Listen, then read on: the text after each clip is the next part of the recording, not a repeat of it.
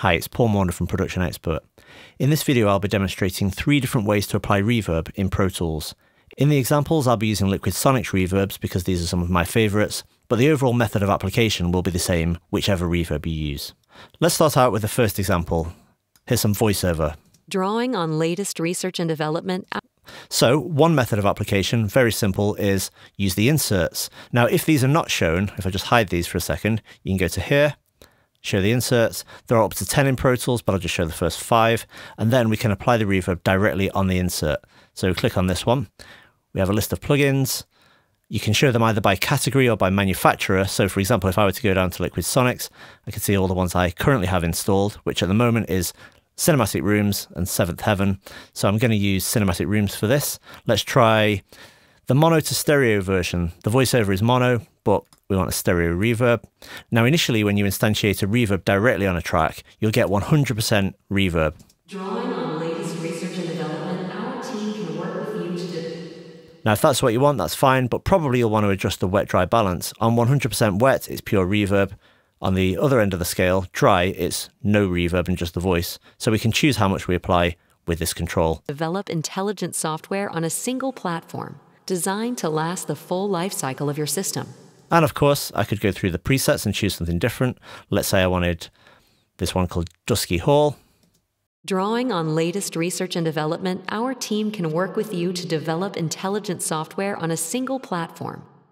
This method of applying reverb is convenient because you just put the reverb on the track, you adjust the balance, you choose a preset, and it's done. However, you can't share that reverb with other sounds on other tracks, which is where the next method of application comes in. So here I have the sound of a door knocker followed by a wooden door opening.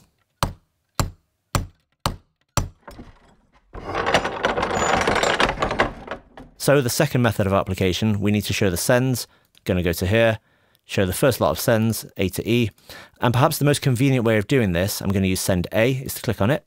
Rather than sending it down a bus or to an existing track, we're going to go new track, choose stereo aux input and call it reverb. And then on that reverb aux track, we'll go into the MultiChannel Plugins, LiquidSonics. This time I'm going to choose Seventh Heaven. You know what, let's choose Seventh Heaven Professional. And the good thing about this way of applying reverb is that you've got complete control over the wet-dry balance with the send, and what's more, you can apply multiple sends across multiple tracks and adjust how much reverb is sent from any given track. So for example, on this first one, I might want that much reverb, and on the track where the door actually opens, I also want to apply the same reverb. So one way I could do this would be to copy the send. If I hold down the Option key, Alt, drag it, then we've got our own send here. One thing to be aware of when you're adjusting these sends is that you've actually got the right one open. So for example, whichever one is highlighted is the one that you have open. It's quite easy to inadvertently adjust the wrong one, so make sure you have the correct one open. Now we're going to apply the reverb for this door opening sound, and just for some variety, I'm going to apply a bit more. But we could adjust this and have way less reverb like this. Now let's see how these sound with the reverb applied.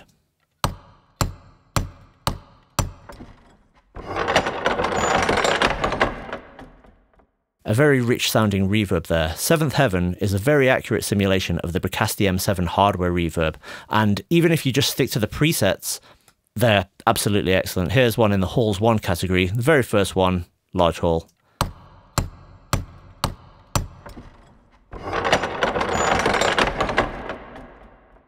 Sounds good. Let's take a look at the third method of applying reverb. And incidentally, all of these 3 sounds are from Boom Library if you're interested.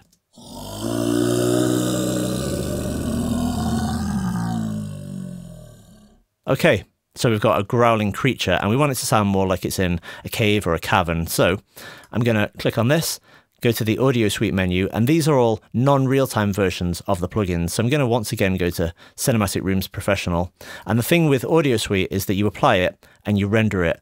This method of applying reverb has both pros and cons. The pros would be that you don't use up any CPU power beyond the initial render, and then it just runs as a new audio file. In terms of cons, it takes away some versatility later. If you want to retrospectively go in and adjust the reverb, you'd have to essentially revert back to the dry sound and do it from scratch. So I'm going to go into the presets, maybe something from the Halls category actually, but we'll choose something a little bit different. Stone Hall. And let's set the wet-dry balance to roughly the middle. preview this with this little speaker icon here.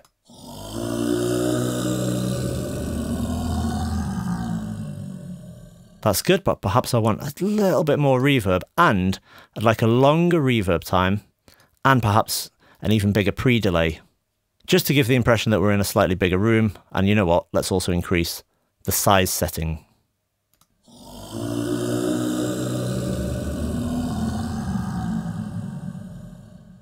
I like it. I like it.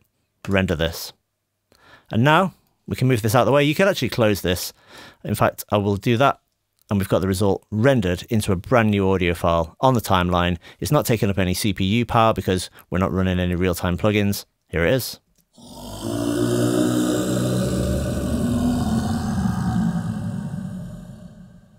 Sounds really good. So that's 3 ways of applying reverbs, in this case using LiquidSonics Reverb in Pro Tools. For more information on the reverbs used in this video, visit liquidsonics.com. Thanks for watching.